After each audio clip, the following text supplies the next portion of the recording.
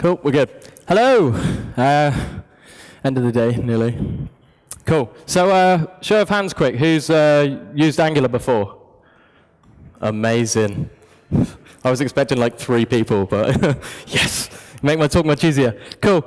Yeah, so we're going to be talking Angular 2, but more importantly, instead of just showing you a bunch of code and going, yeah, here's Angular 2, we're actually going to learn about some of the design fundamentals behind Angular 2. So we're going to look at component architecture and a load of other funky stuff. So my name is Todd Motto. You can tweet me some abuse or some nice things or even questions after this. That's my Twitter handle, obviously. So the talk overview, we're going to be looking at, there's a big long list, so I'm hopefully going to fit this in. Where's my, have I got a timer somewhere? No. So yeah, we're going to look at component architecture. And then a lot of people kind of say, oh yeah, are you using component architecture yet? And you're like, yeah, I think so. But not a lot of people actually understand component architecture. So we're going to look at what kind of that means. Then we're going to look at the types of components in a component architecture. Then we're going to look at one-way data flow in Angular, believe it or not. And then we're going to look at some Angular 2 implementation. We're going to sort of run through a load of code. And then this is pretty cool, is how Angular kind of sits on top of, Angular 2 sits on top of the web platform. It does this through web component integration, so we'll show you some really cool stuff. Then we'll learn sort of like the basics of how we apply these concepts in the first couple of bullet points to an Angular 2 application.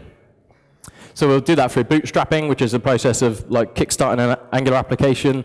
Then we'll look at components, and then routing, or routing if you're from America. And then server-side and WebWorker rendering. Sadly, I don't have any code to demo for server-side and WebWorker, because if you've been following Angular 2, it breaks a lot, and I couldn't find the right piece that was updated. So for those who aren't Angular developers or have never heard of AngularJS, AngularJS was it was born in 2009. It's built by Google. And Angular 2 is in development at the moment. So it's just come out of beta stage. It's now in a release candidate, I think number 1. So it's a successor to Angular 1. It's a complete rewrite. They've kind of thrown it out, and, well, not thrown it out, started a blank slate, and then built it in a completely different way. So it's cutting edge. It's future focused. There's a lot of stuff that is in the browser or will be in the browser that are behind flags and all these latest tools which Angular is kind of building ahead. So if you have looked at Angular 2 and gone, you know, this doesn't work in any browser, it's not what Google's goal is. So they're kind of aiming ahead, much like they did with Angular 1. So it sits on top of the web platform, uses component-based architecture. And this is really interesting. So we have, it's obviously for web, otherwise we wouldn't be at the web conference. A mobile web. So one of the performance things that they had in mind was to make it work fast on the mobile web, 60 frames per second, unless you write terrible code. And what's also interesting is, we'll actually dive into this a little bit deeper, but where you build traditional applications, you write HTML, CSS, and you kind of bundle them all together and ship it off to the client. Whereas Angular have abstracted the way that we write Java, that we kind of create components. So we no longer manipulate the raw DOM nodes. So Angular have abstracted this for us, which enables us to basically compile Angular code to native and mobile desktop applications. Namely, what is going on? I didn't do that. It's a ghost. Those are my screenshots. Cool. Snip that bit out. So let me zoom in a bit, because this is a bit. There we go. Think of Angular 2 as a web platform, not like a framework. There's like all this, yeah, there's a framework coming out every single week.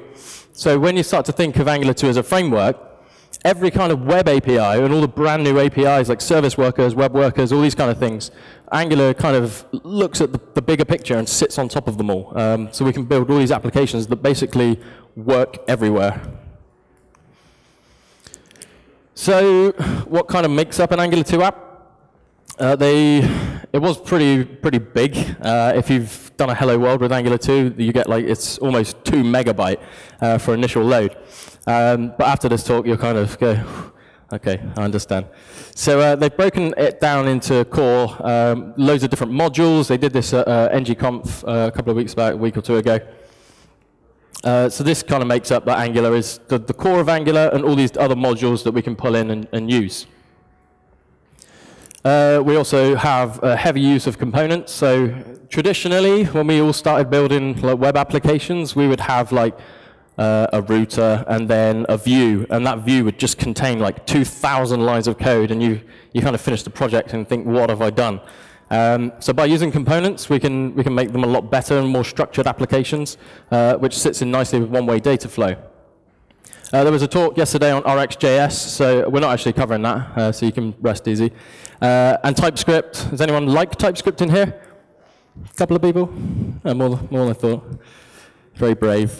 And then the CLI, so command line interface, which the Angular team are working on to basically make all the boilerplate and setup a lot faster, a lot easier. Then we've got the template compiler. So it's not kind of writing HTML, CSS, and styles and classes. It's try and think of every template that you do, it's going to be compiled by Angular. So try and think of it as a compiler, not just some sort of thing that you add attributes to that do cool things. Dependency injection and zones. We're not actually going to touch these, but this is kind of two of the main pieces of Angular. Zones are how Angular does like all the change detection and all these kind of things.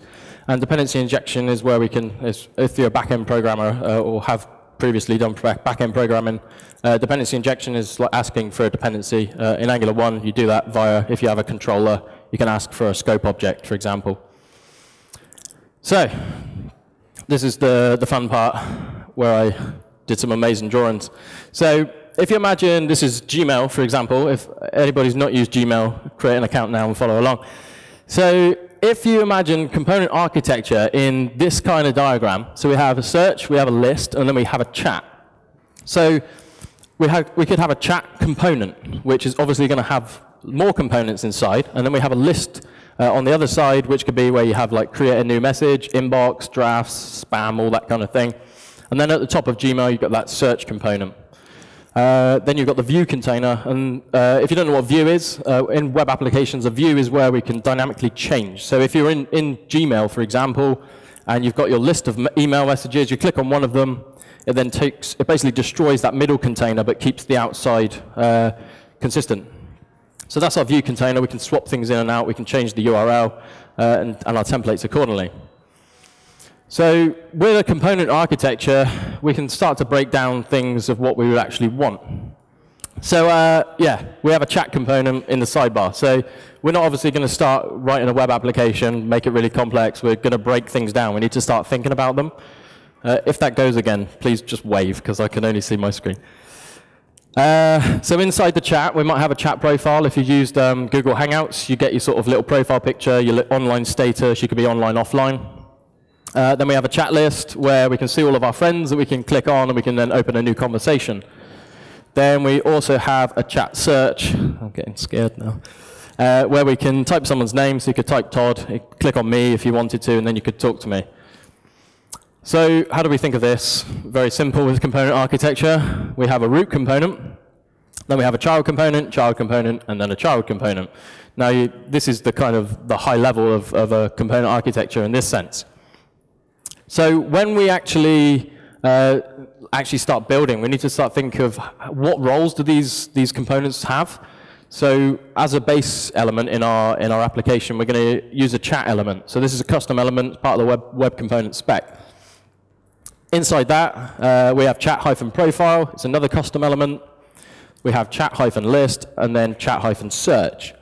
So this might look super easy, but when you start to build with Angular, and even in Angular 1, if you're obviously still building with Angular 1 or any other framework, component architecture is not tied to a framework. So we can start thinking about these as high-level elements and then start going down a little bit further. So we'll look at this one, and just to give you an example of like the flow of the tree, we have chat at the top, and then these little arrows coming off, chat profile, chat list, chat search. So usually these arrows will indicate some kind of data flow that is being passed down. So now you kind of get component architecture from a very high level. There are actually different types of components. So obviously, when we all started off building websites or web apps, we make a complete mess of things. So now we can not make a mess of things and actually think about the types of components that we're creating.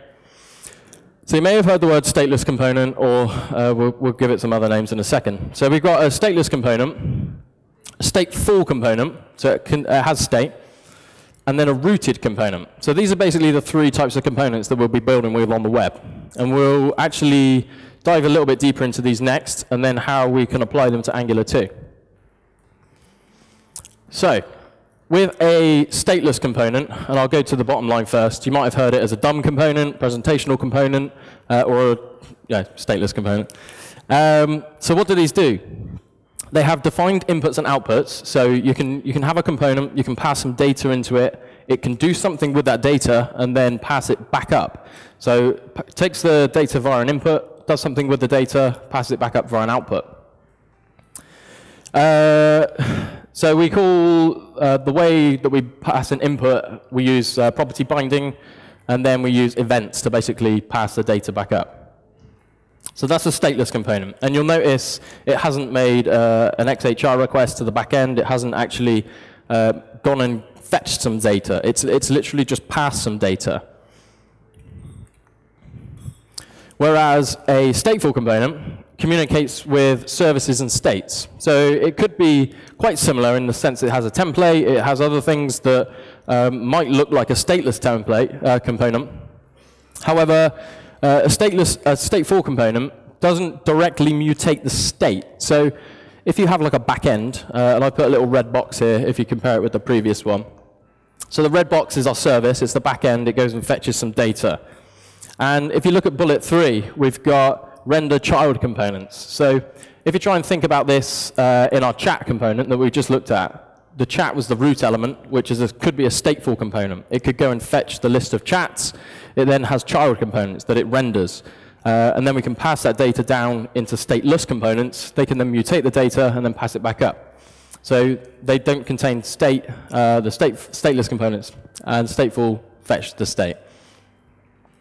Then we have something called a rooted component, which is kind of like a more advanced stateful component. So we probably know these as views. So if you've got a Gmail, for instance, you've got a view in the middle. These are basically just stateful components, but they have root definitions. So where you set up your routing, you can then navigate to a specific view in the URL, which goes and fetches the template. But you don't want to just change the URL and fetch the template. You want to actually go and get the data associated with it. So it goes and gets the state associated with a particular route. So these are typically characteristics of a rooted component. One-way data flow. Here's just like a more cool diagram. So if you imagine you've got a service, if you've not heard the term of a service, it's just some kind of function or some implementation that allows us to communicate with the back end. You could pass in parameters from the URL, for instance, like a user ID. You can go and fetch some data associated with that particular route. So if we've logged into Gmail, for example, we might want to go and get our list of emails, which we bring back from the service, and we actually inject it into a component. And the way that we do this is called property binding.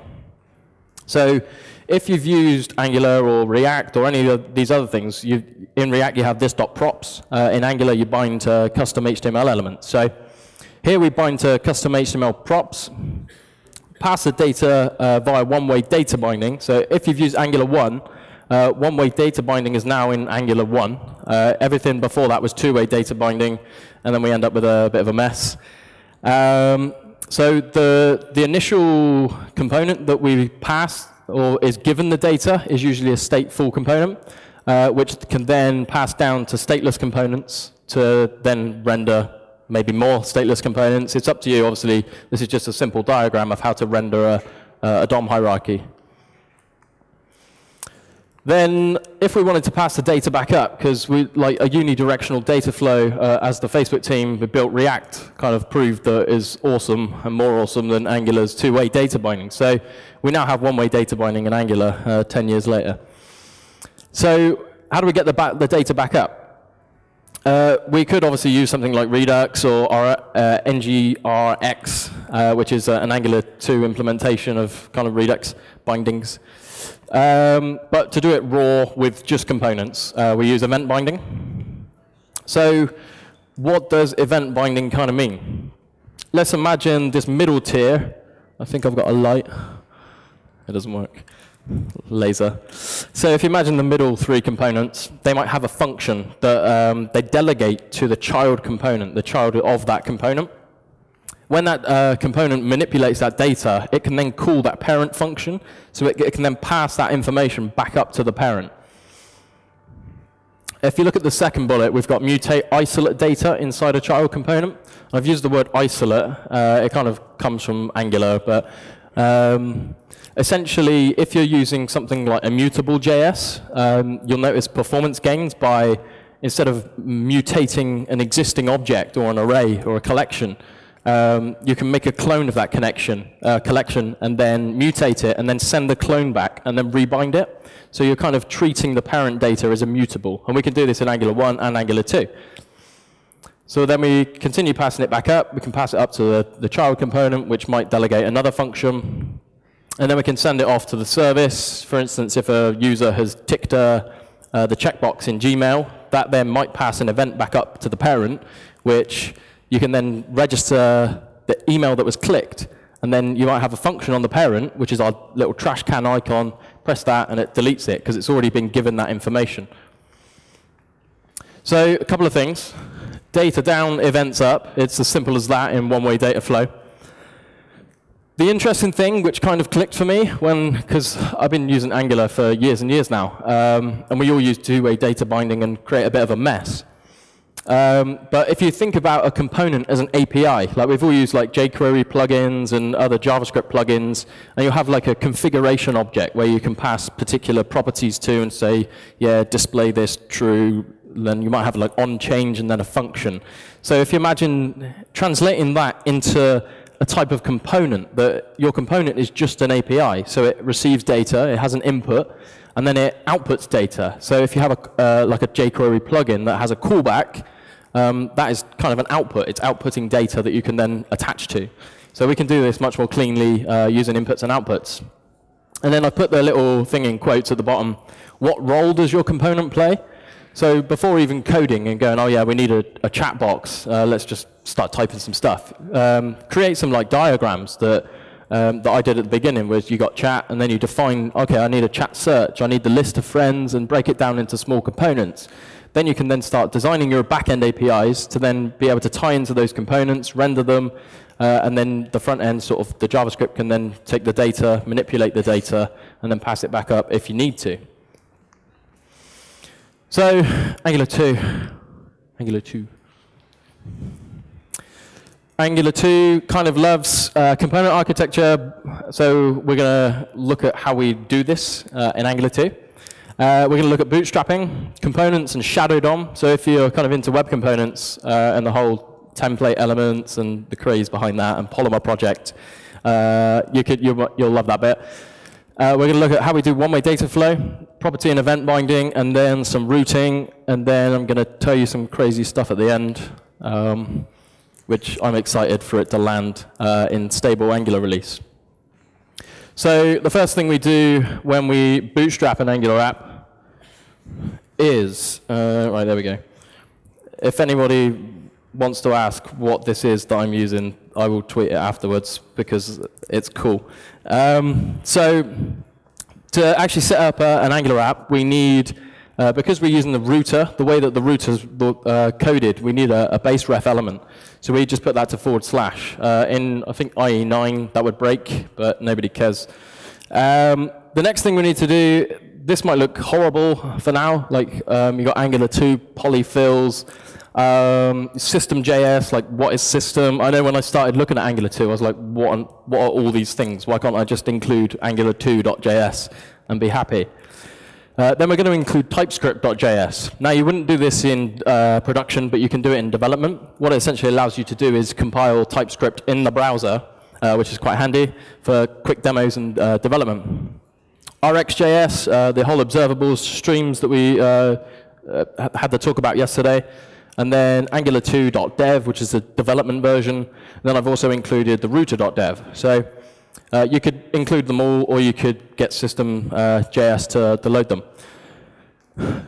So this is system.js. It doesn't really look that pretty, but it's basically a module loader. So in, where is it, map. So I can say, have a look at my app. It's going to be .js files. I've got my main.ts, so that's where my main JavaScript or TypeScript file is going to be located. Then it will basically go and fetch all the modules. So you'll see I haven't actually included like script.js or anything underneath that. So system.js will go and get all those files for me. And then some people might go, oh my God, why are we rendering everything with JavaScript? Stay tuned. So literally, the HTML looks like that. And then we've finished, and we can push it to production. So we have a body tag and a custom element called app. Inside it, we're going to put loading. If you're going to have a client that wants a production app, it's probably going to be more complex than that. So this kind of acts as a thing that you'll see before Angular loads. Then underneath, we've got our bundle, which will be all the compiled JavaScript. And then system will basically go and grab all of those pieces. So how do we set up Angular? So keep an eye on the file names at the top. I've got main.ts, which is .typescript. Hooray for TypeScript. For those who don't know what TypeScript is, we basically have JavaScript, which is ES5, and then we have ES6, which is like a better version, a real language, and then we have TypeScript, which gives us like types. If you, from a back-end programming perspective, that will be more appealing to you to have types in JavaScript. Some of us hate it, some of us love it. It's completely up to you. I tend to write just ES6 code with TypeScript, but use like the decorators, which we'll see very shortly. So how do we do this? We import this thing called Bootstrap. It's not Twitter Bootstrap, don't panic. From Angular, and then we look at Platform Browser Dynamic. This is basically a package that allows us to bootstrap an Angular app in the browser, if you hadn't guessed. Then we import something called an app component, which could be like a root component. If you've ever tried React, you'll be going, OK, yeah, I get this. Then we call our bootstrap function, pass the component in, and it's done. Very simple. And just to recap, Bootstrap is how we like kickstart the application. So we need a root element, root component to do that. So we imported app component, but what does that actually look like? So Angular has this thing inside, which gives us an object or a function called component. We import that from Angular/core. Very easy. That's just ES6 import syntax. And then this looks kind of weird because it's got an at in front of it. So this is a TypeScript decorator. The Google team were working closely with TypeScript. They originally came up with something called @script. That got killed off because TypeScript finally implemented some stuff that the Angular team want. And then we have a class. So this is just an ES6 class called app component, and I'm just exporting it. So we have a file, we import component from Angular, we create something, we have a class, and we export the class. This app component thing is a decorator. So it basically ties to the ES6 class. So we have export class app component, and we have to place it on top. So it adds specific metadata to a class. It sounds fancy, it sounds complicated, it's not. It's literally just like a configuration. So here we say, I want a selector called app, and we pass in app. And if you remember in the index.html, we had the app element with loading inside. So that corresponds to this. So this creates the base element. Then we have a template inside a string. We all love strings. You can use template URL and go and fetch a HTML file if you want to. I kind of prefer leaving it in line. It's up to you. If they get massive components, move them out. It's a bit easier. And you'll see in the middle of the div class app, we have curly braces and then message. So this is Angular's interpolation strings. So Angular will basically look for data on the specific class called message, and it will go and basically inject that content into it. And that's as simple as it is. This.message inside the constructor, we do hello world, nice and easy. And that will basically render out a div with hello world in the middle. So now that we've got like a root component, how do we actually create like some more components? So we need to import other components. We're going to be sort of following along how we create the chat component and then the chat list, chat profile, chat search. We're not running these live. We're just using this cool scrolly thing. So we use import and then chat component. So if you imagine we've just created a base component called chat. We're using this. We're going to import it. Now, this is always a strange one with me, but this is necessary to use this directives array. I know it looks horrible, but it's basically because you need to inject it and register it within Angular's dependency injection system. If you've used Angular 1, you've probably created a mess, and it's so easy to create a mess. This is much more explicit. So just to run through that, we import the chat component. We basically tell the metadata that we want to use that chat component in the specific template, which, as you see, I've added like a main tag, which is just an HTML5 element. And then inside that, I've just put chat. So that's just going to inject our chat element or chat component in there. So before we continue, think about the stateless and stateful components. So these next pieces are going to be about that. So let's start with our chat component that we've just injected into app. That's going to be a stateful component. It's going to actually go and get some state. It doesn't in this slide, but it will do shortly. Don't be scared. So we import component, and you'll see on the next line, I've included this thing called view encapsulation. So if you're interested in like web components, this is your time to listen. So again, we create the component decorator on an ES6 class. We say I want to create an element called chat. We can then import chat profile. We can just import them and then go and create them afterwards. So we're going to import the profile, the search, and then the list. So we're going to then register those. We say I want to use these as child components of my chat element. We can then just declare them inside the template. So we've basically set up the structure. We've got the root component. It renders the chat element. Then we've got chat, which then renders chat profile, chat search, and chat list. So who hates inline styles? Nobody's going to admit it. 1, 2, 3. Come on, everyone hates it. So this is kind of an interesting thing, and I've had this debate on Twitter quite a lot. So people are like, why would you put styles on a component? And there's a really good reason for this. It's half to do with this guy, and it's half to do with something else. So I'll explain them both. So in the metadata, where we have @component, we can add another property called encapsulation. And we can just use that import object that we created and say view encapsulation.native. Now, if you're using a modern browser, that will actually go and use Shadow DOM when the browser can support it. Now, this is pretty cool. So you've got native Shadow DOM components. So Angular kind of sits on top of it. When you want to use it, you can use Shadow DOM. So these styles will actually be encapsulated to the particular component. If you wanted to change view encapsulation from native, like if you wanted to support a browser like IE9 in Angular 2 that doesn't support Shadow DOM, you can then say .emulated, which emulates Shadow DOM. It goes ahead and creates, on each of these elements, it will basically add an attribute that's dynamically generated. Then it will actually adjust your styles, so it'll be like .chat, brackets, and then the attribute name using an attribute selector. So those particular styles are encapsulated to that component. I'm not going to go into why encapsulation is cool, because there's a big argument online about web components and Shadow DOM. But that allows us to basically create native web components in Angular 2. The next piece, so we've kind of set up a base plate. We've got our component architecture in Flux, and then, not actual Flux, just in the works.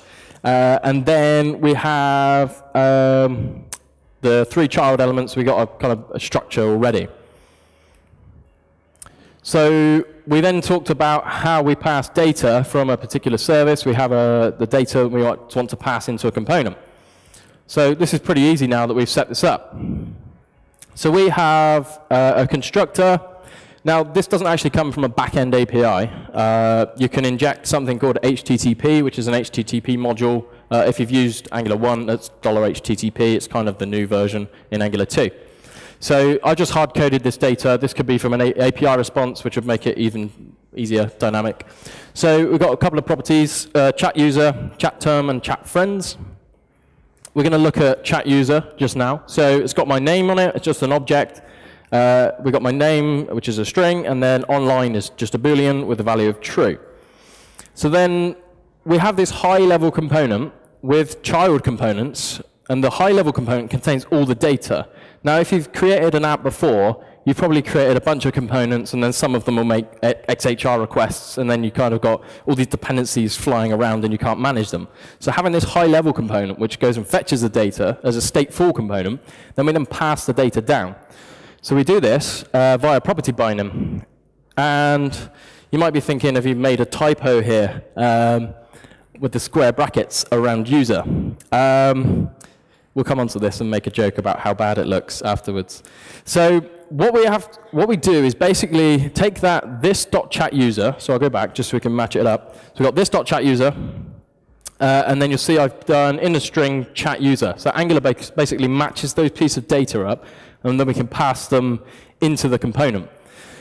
Where we have the user, so it's just an attribute on the actual element itself. Now, we call these property binding. So this allows us to actually use native components, which we'll come on to at the end, like web components, bind to anything, basically. So we use square brackets to bind to data, bind data to a particular component. Then we can take this .chat term, which is just an empty string. So we don't want to actually provide a default value if somebody's going to type somebody's name in to then search for somebody. So we just leave it as an empty string. We can initialize it as an empty string. We can then pass the chat term in.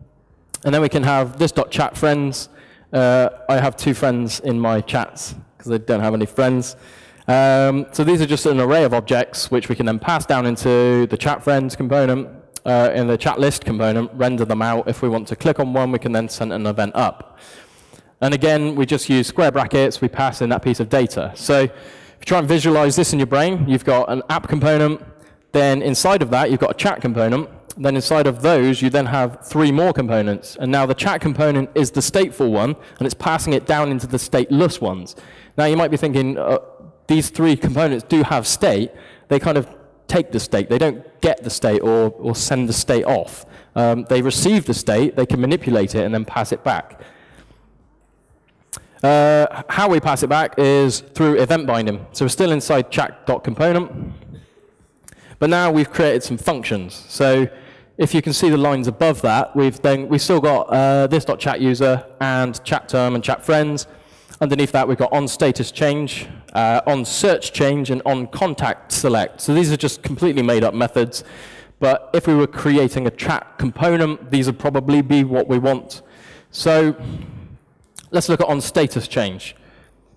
This gets called when a user changes their status. So we want to know about this in the top level component. We don't want to handle all this stuff further down.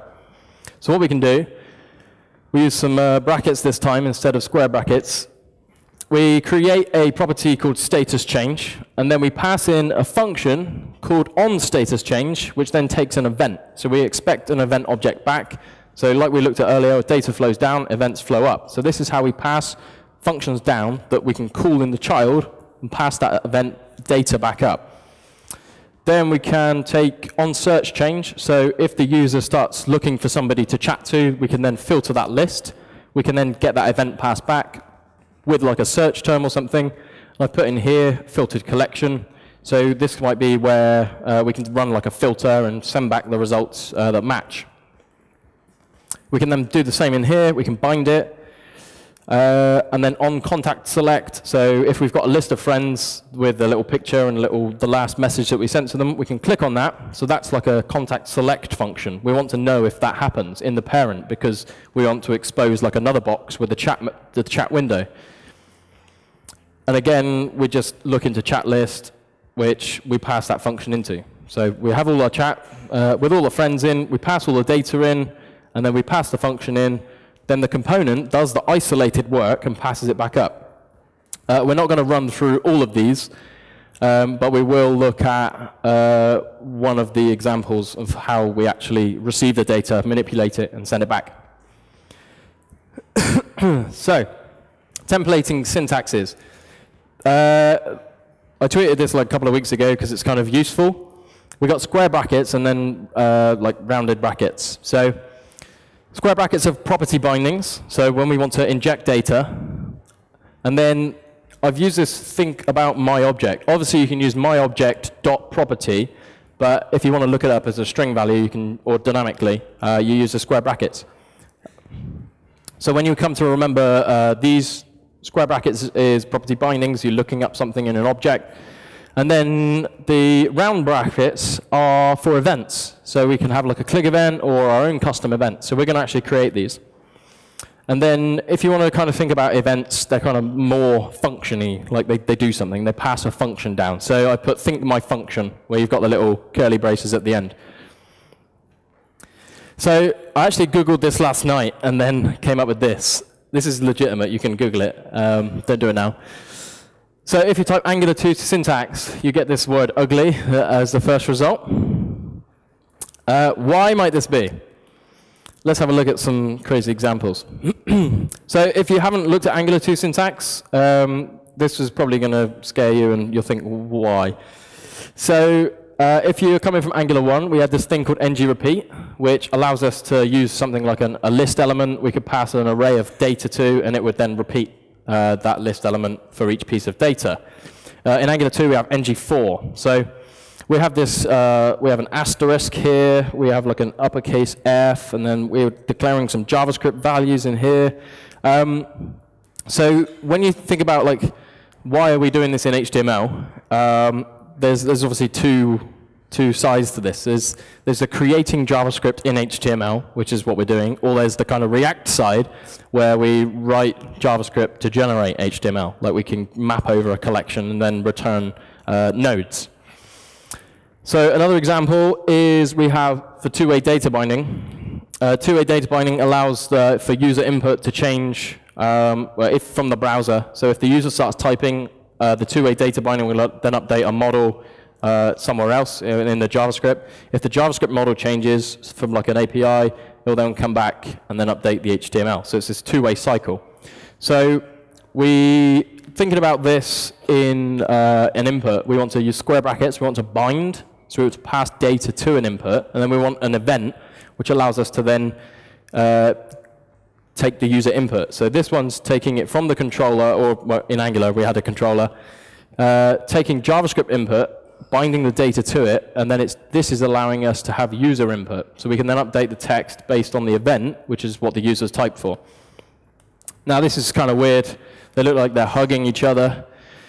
We have square brackets and then round brackets. So this is basically a shortcut for the above. So they're mutually exclusive, the same. I wanted to include this. I don't know why, I just felt like it. Oh yeah, let me mention Victor's blog. So I actually took these. Victor is on the Angular 2 team, and this is a huge post about how he explains the Angular 2 syntax. I would go and read this afterwards, if you like. So this is other syntaxes. These look familiar for now. ng4, this is like a collection loop. Then we have a model that we're binding, and then we can have an index so we can keep track of the current item in the collection. And then this basically, we call it desugar. So if we have a sugar syntax, it's kind of like a shortcut that looks nice for something more complicated. This can desugar down to this, which already looks a little bit more strange. So we now have this template, and then we're injecting a string. You wouldn't use these. You would use the sugared version. So I just wanted to include this just to show you the craziness that Angular is actually doing underneath that allows us to use things like web components. So when we're actually creating components like this, Angular is actually creating web components for us. So if you've used the web component spec, you have a template element. We used to have an element, I think, and some other stuff. So this is basically what, when we create like the directives that we bind to Angular templates, this is what it's doing underneath. I'm not even going to try and work out what that does without Googling it. So we had the search results that said it's ugly. Why is it ugly?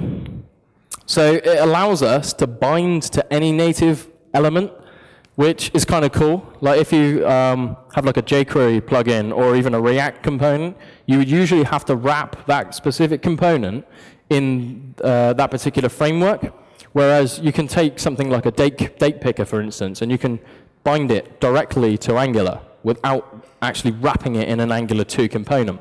So this gives us huge flexibility. We've got consistent syntax across all the code, and once you get your head around the template syntax with the square brackets and the round brackets, it actually makes sense. When I first looked at it, I was like, you guys are crazy. But once you kind of think properties for data and square bracket, I'm getting them mixed up, round brackets for events. So it gives you a consistent syntax across your teams. Now let's dive into stateless component. So we had the root component, which was app. We had the chat component, which was a stateful component. It went and fetched us some data, provides some data. Then we had a stateless component. So for this one, we're going to import component, input, output, and then event emitter. So but at the beginning, we looked at component architecture and how stateful and stateless components take inputs and outputs. They mutate the data. So we're going to have a template. We're going to use some inline styles again. Inline styles, by the way, are actually really cool. I was having this conversation with somebody yesterday or the day before, and we're sort of like, why would you put your component styles inline? So oh, it was Harry, actually, at dinner. It was romantic. So what we basically do is, if you imagine just the frame or the shell of your application, so you can break that down like just purely presentational into like, I don't know, style.css. So you've got this small style.css with just layout related stuff. But then when it comes to components, because components are rendered on the fly and they're swapped in and out with views, we can conditionally show and hide them. It may make sense to paint them in line, and it has been, I think React team did some tests, and it's actually very, very, very fast. So if you imagine you've got a load of, from like a CSS perspective, if you've got, I don't know, 1 megabyte of CSS, you might have 100 kilobytes of that would just be purely presentational. The other 900 kilobyte would just be for components, and it's just wasted. So if we're changing views, we can then essentially compile CSS on the fly, and that ties in directly with the web components. When it comes to inputs, so let me flick back really quickly just to refresh your brains. So yeah, we had, if you look right at the top, actually, there we go. So we had square brackets, user, and then round brackets, status change. Let me go forward. User and status change. So these names are here. Input is user, and then the output is status change. So we kind of map the two together. So in here we have the template and everything, and then we have the ES6 class. And we've imported this thing called event emitter. So that actually allows us to then publish an event when something's changed. We then have a user status, and then a toggle status function if you wanted to just change your status. Obviously, we might have a more sophisticated example if you had like a drop-down list that says I'm away or offline. So this just allows you to change your status to be offline or online. Then this line of code here, line 42, allows us to basically publish that change. This uses an ES6 syntax for just shorthand. We want to create a property called user and with a variable called user. So the new object that we're actually publishing as a change is this one. So we're going to pass the name back. Nothing's probably changed here. And then we're going to pass online and then the new status. So we can pass the data down into the component, manipulate it, and pass it back up. Almost there. Routing and routed components. So we looked at the three at the beginning. We had stateful, stateless, and then routed. This allows us to basically import routes, which is like a decorator again in the Angular core. So what we'll do is import the inbox component, an inbox message component, and then a dashboard component. These are just completely made up that might fit in with our component. Then we can basically set up a routing, which allows us to route to these particular components. We can then inject something called router directives, where we have a router outlet, which is basically that view container. So we can have that view container where we can swap in these different components with different views. My time is up, so I'm going to fly. We can do server-side rendering, which we can basically render all this stuff on the server, even inline styles, all this kind of thing. Then Angular basically pick up where the server left off, rehydrate, we call it, sounds fancy, the DOM once it's finished. We can also run this in a WebWorker. Now, WebWorker's kind of not really talked about that much. We hear service worker and stuff. So if you've got this huge application thread in the UI, you can basically bootstrap Angular in a WebWorker, which is a separate processing core in the browser. We can do heavy manipulation of data in there, which completely frees up the UI thread. So the UI thread basically becomes lightning quick because it's not doing data processing, it's doing just DOM painting, which you've kind of got two threads, and Angular basically magically patches the middle. Service workers, we can cache stuff offline, everyone knows that. I'll post these slides after because I don't want to irritate anyone. Thank you for listening, really appreciate it. Thank you, thank you.